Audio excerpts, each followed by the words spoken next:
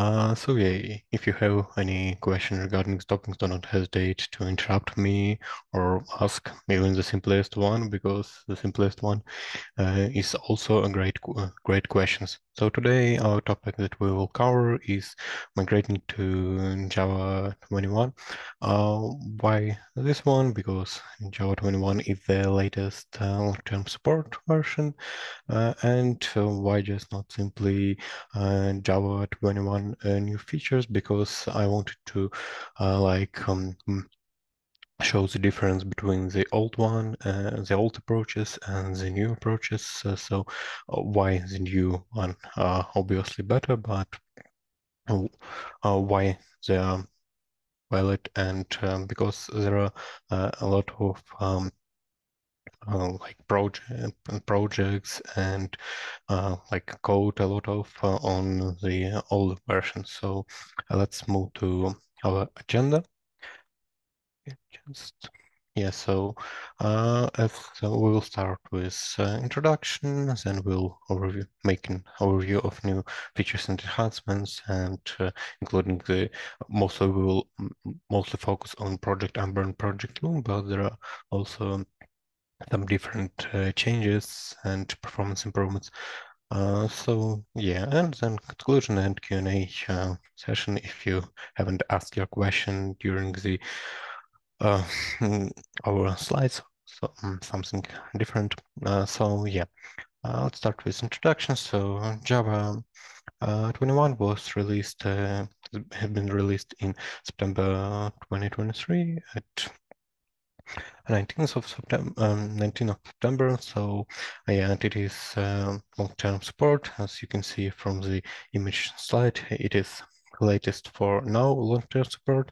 The next one will be Java 25 on September 2023, and as you can see, there are a lot of different LTS versions before it. So yeah, it is definitely a good point to start your migration journey to Java 21, as for example, a lot of project used Belout and TDK 8. Yeah, it was great on its time, but now Java had many evolved, and so mm, we should move on with it, and we also should be in touch, because also GTK 8 support will also and sooner than we will realize it. Let's proceed with another slide. It is no, something with image.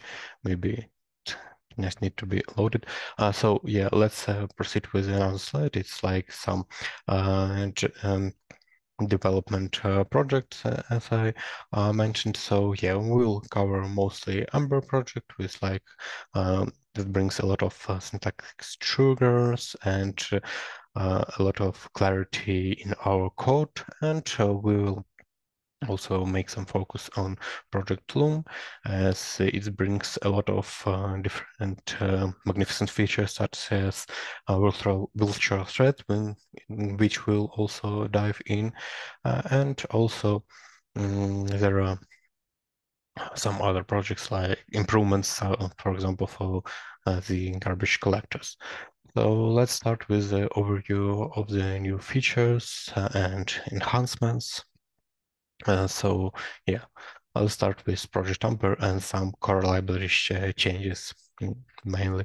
So yeah, let's start with Spring templates, as they are really simplifying our process and creating of formatting strings. So let's just move to the IDE. I created here some simple example. So yeah, let's just review that we had before Java 21. So the two main approaches were like three, were like combination usual, but it wasn't so cost effective. It's just more for some constants when we need to add another string and make some, for example, translation constant.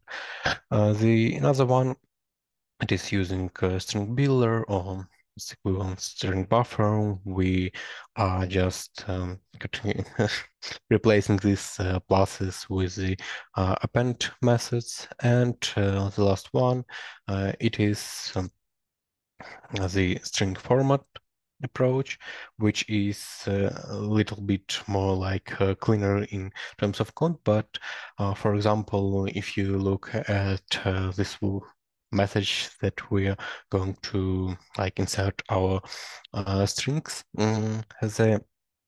it isn't so much clear. For example, who say hello, or yeah, we can know it from the context of the message, but to add more clarity, the Spring string templates were introduced, and yeah, it's a lot has a lot of in common with this like message string, because yeah, just replacement with some escaping. So to create like message with a string template, we just need to um, replace those, like if we're referring to back to the string format, those like %sign and f with our variable names, and variable names should be escaped or with in such manner using backslash and uh, escaping your name, and yeah, it's looks like um, more like with some, if you remember, some GSTL or a GSP manner, yeah, where uh, you can also do this, but in this some directly in JSP. So yeah, now it had been brought to the Java, and yeah, a lot of this code is just simply as it is. To use it also, we need to have a sequence of like a string processor. To add, this is a preview feature, so yeah, it can be changed somehow, or uh, um, be removed in most pessimistic way, but a lot of developers and me, I like this thing. So yeah, we need to have a string processor. It is like if we compile the string template, it is the variable in the string template class, and yeah, we can it is most convenient way of using it, but we can create string templates straight from the classes using string template of method, and so on. Yeah, and also don't forget to use such cool features as multi-line strings to introduce a bit earlier. Yeah, so that is with string templates. So yeah, let's move to another one. It is pattern matching for switch. It has been introduced earlier in Java 17, but it came out of preview in Java 21. And also, it is worth noting that we can also like discover the another one is record patterns, which extend our ways to work with records, as I have example with the records, and it will just be easier to have this both. Yeah, so let's proceed with the another one. Here I created the another one example. It is like some of that how they were before. So, for example, we have some data visualization app that has some charts, and charts have ID, and some of them, for example, bar charts have some multi-matrix, and the line charts only one matrix, and pie chart is going to be special. It will have an additional title and some of the aggregation. like functions to count the percentage. So let's have a look how it was before Java 16. Yeah, before the old ones. So we just needed to check if, for example, our object is instance of the another class, and then we had to do some casting, and after that, if you, for example, wanted to um, like have the output message with is it multi-matrix or single matrix, but we got it to have to use ifs and so on. So yeah, it was really inconvenient in this case, yeah. And when Java 16 had firstly introduced the string pattern matching for switch, it was very convenient to use this arrow style function just to have this like case when it is already casted to the needed type. So yeah, we do not need to cast it by our hands, by our some boilerplate code. We just the Java does it only for us.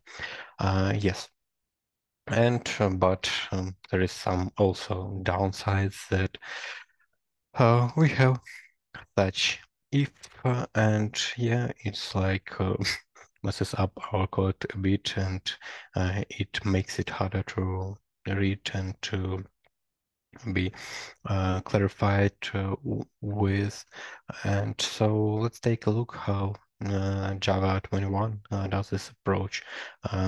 Here we also can see a list of important features that were introduced in Java 21, and let's go just one by one. Yeah, so here is our record, our bar chart, and we can directly decompose it to have our variables such as ID and matrix. So yeah, it is the fields it is like properties in this class, and so yeah, we can just directly have these properties, and then we get rid of those if in such manner, in one line manner. So when we need some if or check some other property, we just can simply use keyword when, and then we are using some condition which needs to be made, and after that our favorite arrow function and some different manipulations with the other one. And as you can see here, there is one condition and there is the another one. So yeah, we can use it for several the same type when conditions are different. And the next one with pattern matching, we can also make some underscore unnamed variables that we do not really need. For example, we just need from the line chart, we just need an ID, and if we do not need anything with anything else from its fields, yes, we just you can use underscore and it will be like unnamed variable. It is also a preview feature from Java 21, but still it is very useful and very convenient to us. And yeah, so here you can see a little bit more with that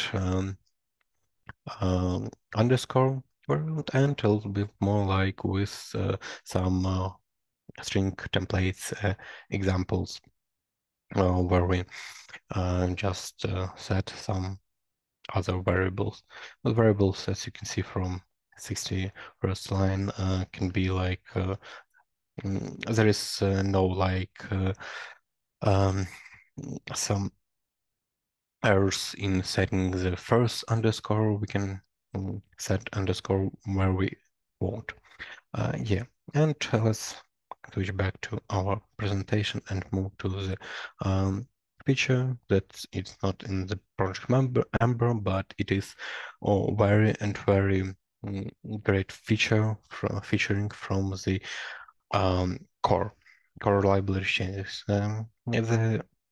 In Java 21, there have been added a lot of great interfaces such as sequence collection, sequence set, and sequence map. So let's just head on straight to our little example with how it was before Java 21. So yeah, before Java 21, we just got the first and the last elements using some of the cost efficient, I would say, really cost efficient way of creating stream and finding first. And applies only to the first element. Yeah, and there is return to an optional, which a lot of wrapping around it. And also the other approach, which is most widely used, and it is one of the common one before. It's the just get the first element here by index 0, and that's all.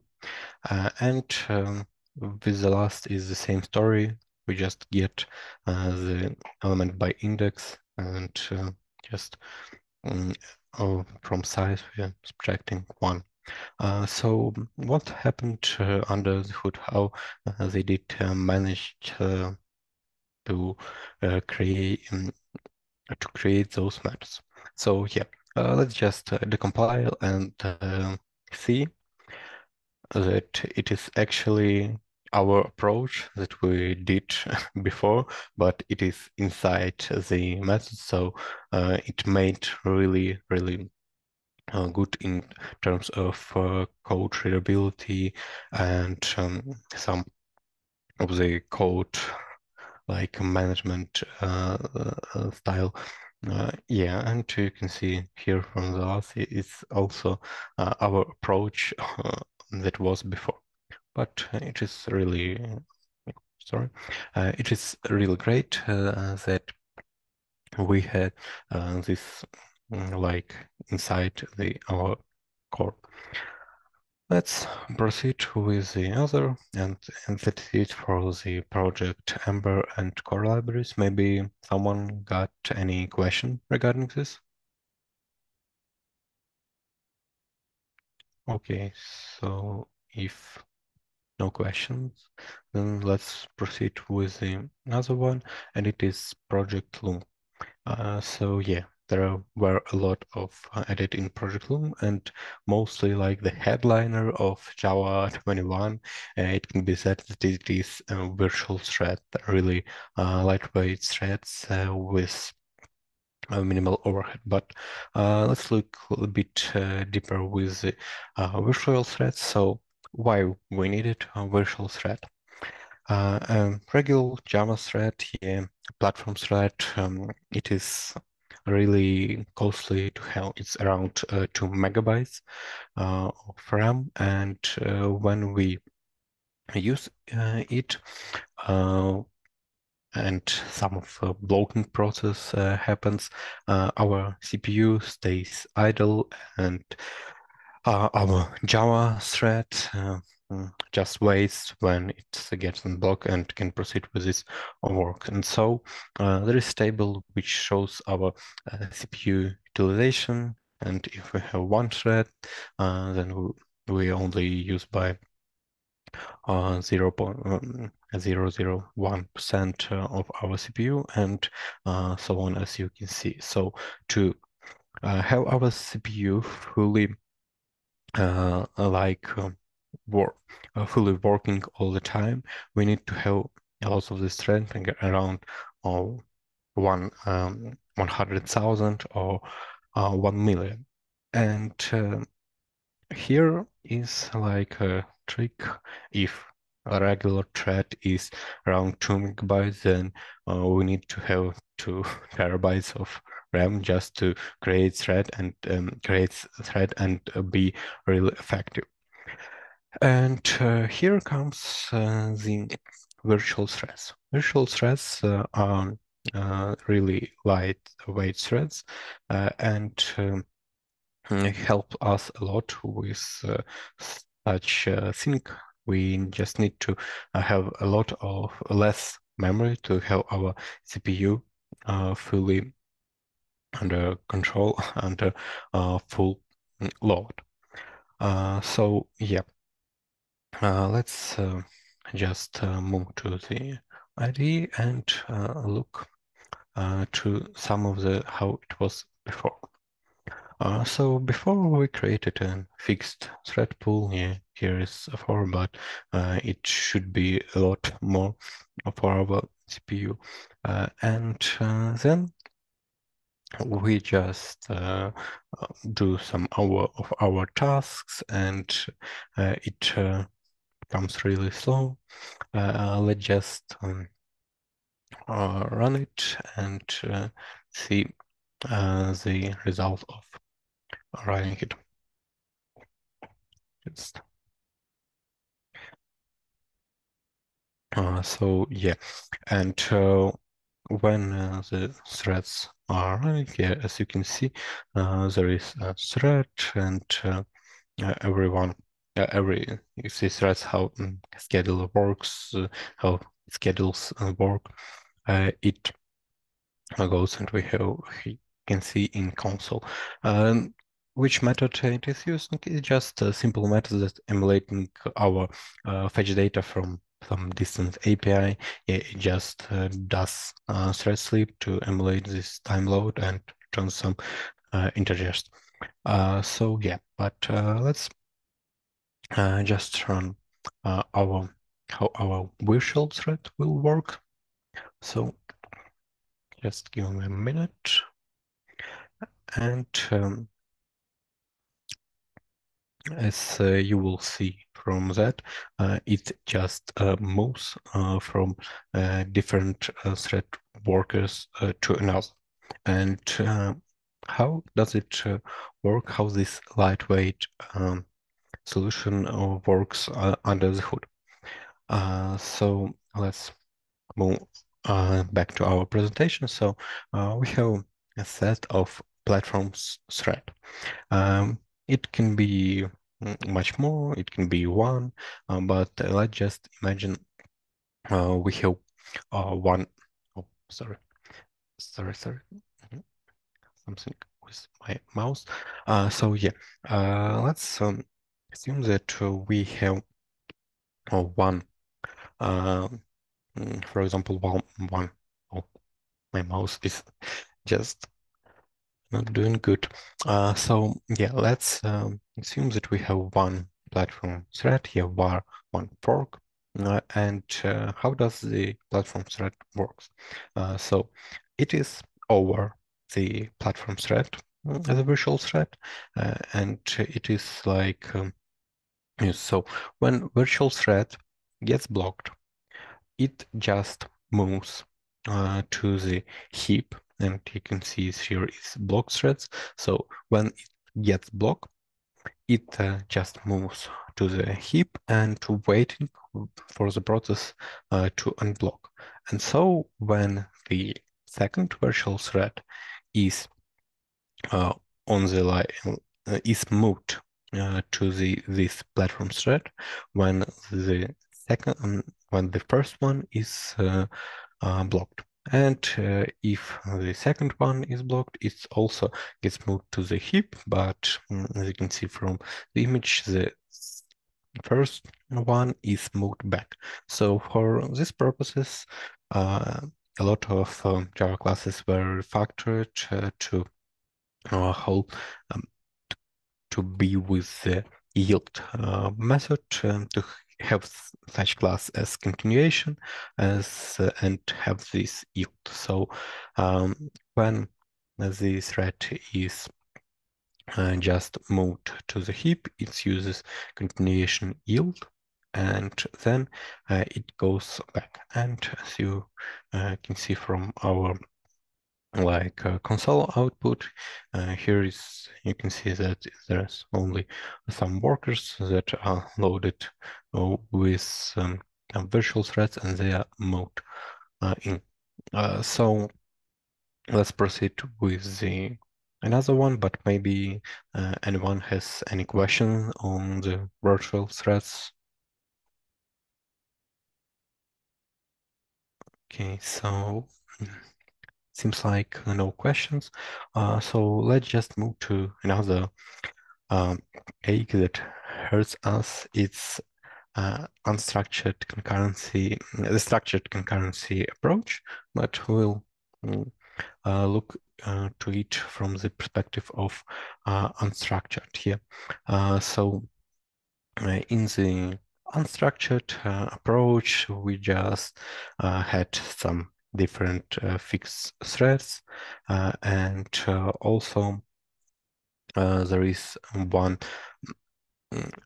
There was such an approach when we just manage those threads by ourselves, and they can be become orphans. So there is no fixed structure that can handle our subtask, our tasks, and so on. So for that topic, the structured concurrency helps us. So when there is structured concurrency scope, yeah, and our threads is like subtasks. So one, two, and other subtask, and it can have, as you can see, some nested scopes under it, and the nested one will be also executed in such manner of structure. So there is structure inside the structure. And let's see how it turns out in code. So this example, like before when I showed you for the virtual threads, it is the example for it's valid example for unstructured, how we can use it. So yeah, we just getting this getting the data, and yeah, and it is leading to some losses in structure. What is in the structured concurrency? So the main class, the principal class that handles all of it is the structured task scope. And we just can create it with using the scope variable, yeah, creating using the try user sources. And there is method forks, join, and throw if fails to help us maintain the structure. We just prevent using this method. Why it has so much benefit? We prevent some memory losses. We prevent some other type of memory leaks, some scope issues when a variable is not found, or some interrupted exception. And so we just using this approach, yeah. And if we're submitting to executor services before, we just creating forks, and then we join them and have the this type. So yeah, let's just move back to some our virtual threads, and yeah, because I have forgot one specific thing. Notice. So yeah, one specific thing about virtual threads, they are more expensive to run than the platform threads. So, but they are significantly less costly to run to block. So, how does it happen? A virtual thread is just like, as we saw from this explanation, it just a platform thread with an overhead that makes this thread virtual and helps us to move it in heap and back on mount on thread. So as if it's said, that is uh, much expen that is not much, but it is expensive, and virtual thread can show poor performance on the threads at the kernel threads compared to kernel threads, uh, and so when shall we use these virtual threads? We shall use virtual threads when we have some blocking operation. For example, we request and so we make a request to the some server, some database, and so on, where we could have the benefit from blocking when our thread can be remounted again. And uh, if we have internal like CPU computations that have does not have blocking, we won't just benefit from such logic because there is no blockage and there is no to expend our precious resources on it. And also, I had the other slide, but it had been lost some saved issue, some saving issues. So the frameworks. Today we have plenty of frameworks, and one of the most popular to support the Java 21, it is Quarkus, Micronaut, and our widely used Spring, and it provides some of the great configurations to use. It's like the greatest feature, I would say. It's virtual threads, so it can drastically improve the performance on it. Yeah, and I think it is it from my side for today. So yeah, does anyone have some questions? Maybe